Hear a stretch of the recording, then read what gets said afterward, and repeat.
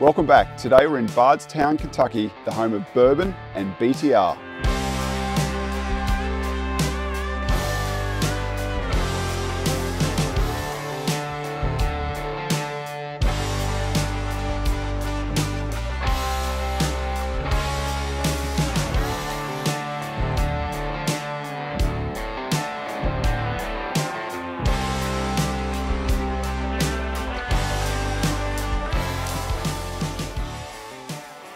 Hey Brian. Hey, good morning. Thanks for the opportunity.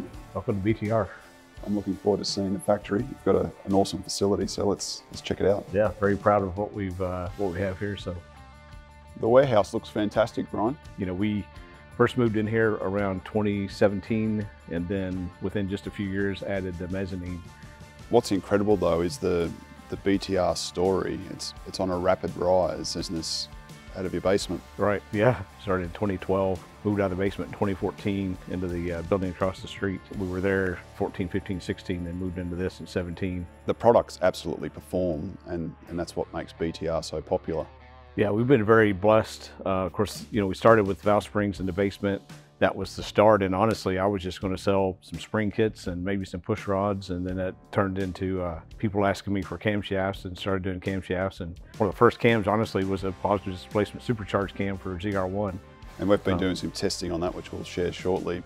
But camshafts were really the product that took BTR to the next level. Absolutely, absolutely. Yeah, we spent a lot of time, obviously, through the years. I'd sold camshafts and tested camshafts and did all kinds of stuff. You know, I had a chassis dyno starting in 2001 when I bought a 5-axis CNC. By about 2010, when I was leaving Trick-Full Summit Racing, I just calculated open-close events, which really opened my eyes as to how to look at camshafts differently. Because everyone looks at intake duration, exhaust duration, lobe separation, advance, and those are derivatives of those open-close events. You really have to focus on the open-close events, because as you're juggling these other 4 numbers you're talking about, that intake valve close, you need that number to be within 1 or 2 degrees. And if you get it very far off, the camshaft's not going to be happy. It's not going to produce power. We've been very blessed with the camshaft development. We've had breakthroughs in 2020 and then again in 22. And that's when I decided to buy the CNC cam grinder. Well, let's go and have a look at the manufacturing process because it's in-house and that controls the quality, and it's an impressive setup. It smells like I'm at home with machines and coolant. Right, yeah. We're in the engine room. Yeah, absolutely. Yeah, so this is our Landis LT1E camp grinder. It's state-of-the-art, best you can buy, hydrostatic ways, CBN wheel. It's absolutely the best cam grinder you can buy.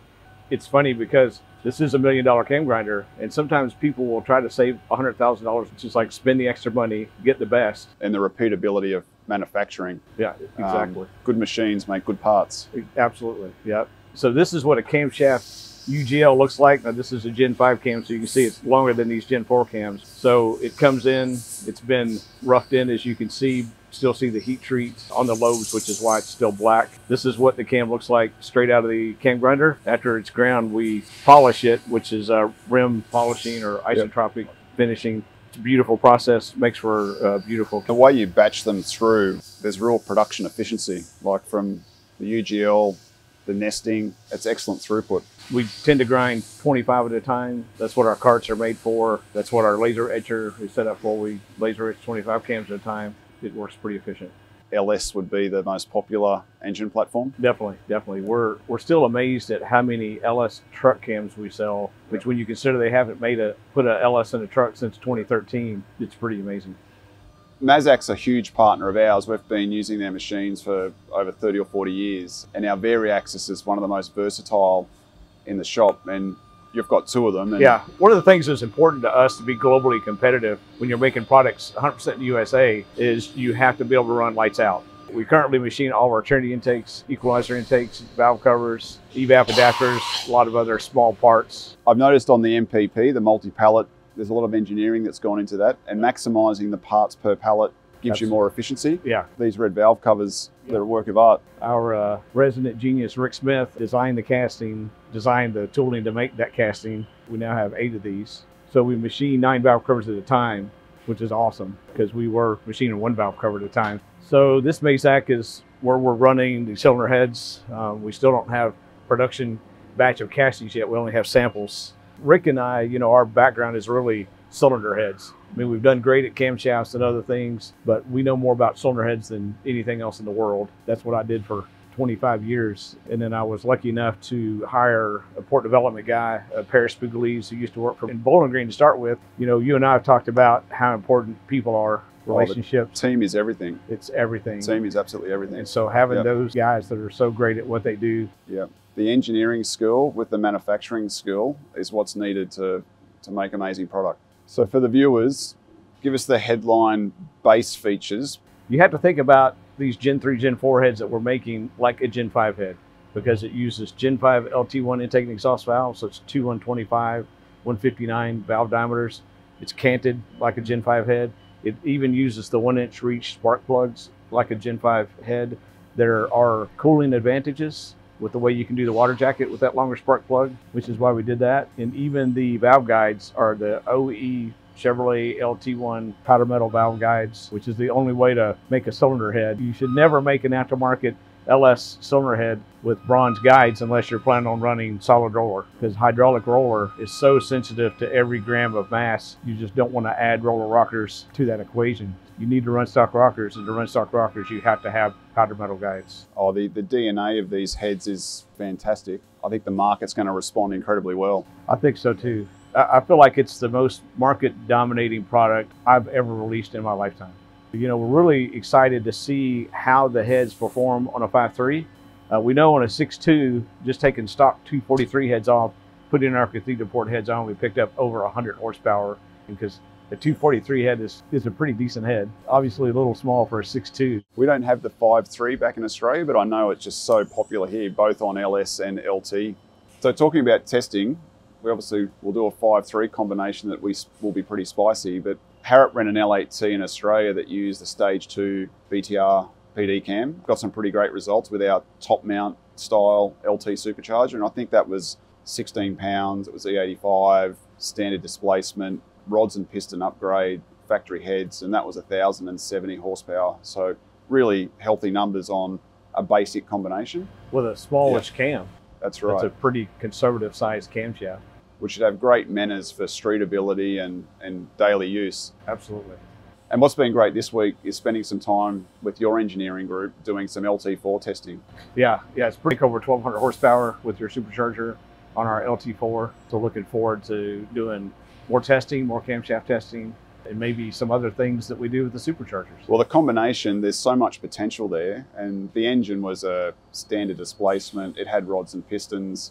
We tried a number of different camshafts, but yeah, the performance potential on that LT4 package, and there's such a strong following for that platform now with Z01 and Z06 over here. Yeah, really healthy numbers.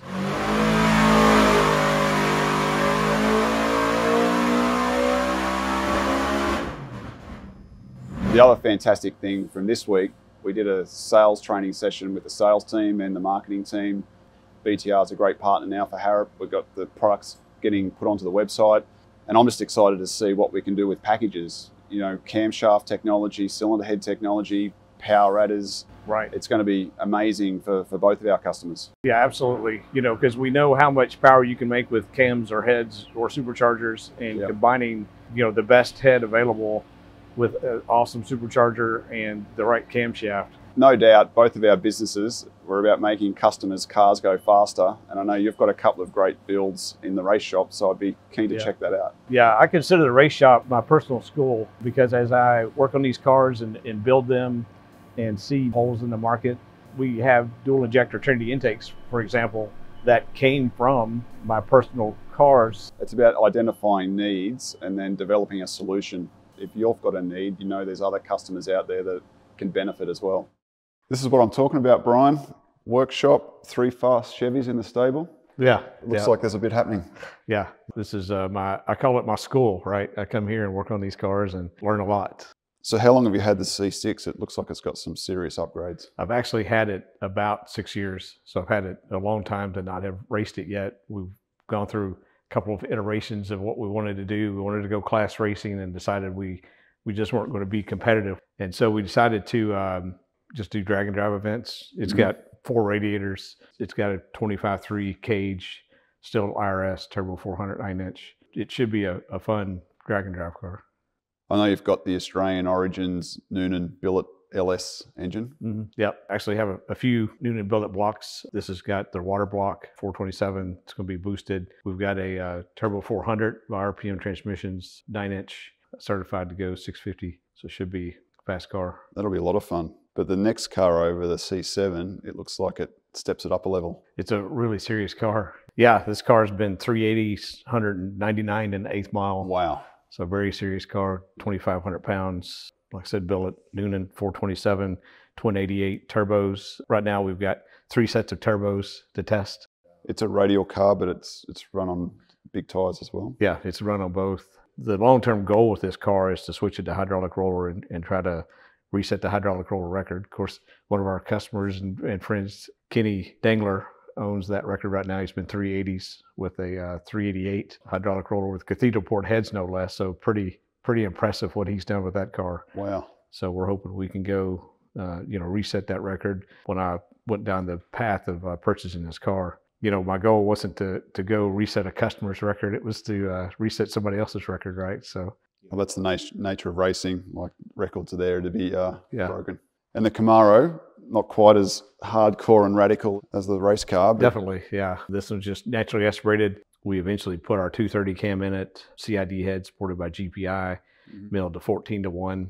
We eventually made 740 horsepower at the crankshaft NA with the Trinity 4-inch intake. The 6-inch makes about the same peak power. It just falls off a little faster than the 4-inch, but obviously it adds torque for the street. So pretty excited about the 6-inch offering.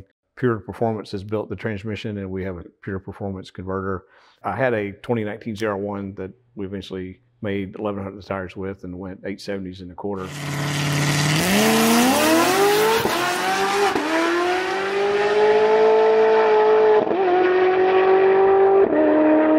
I would like to do the same sort of thing with this car, put a built bottom end in it, good heads, your supercharger, like we've been testing on the engine. Well, the LT5 uses the same technology. It's the TVS2650. I think it's a great target for this car to work towards. And you can check out our LT4 Supercharger on the BTR website today, or talk to the knowledgeable sales team. Thanks for watching. We'll catch you next time.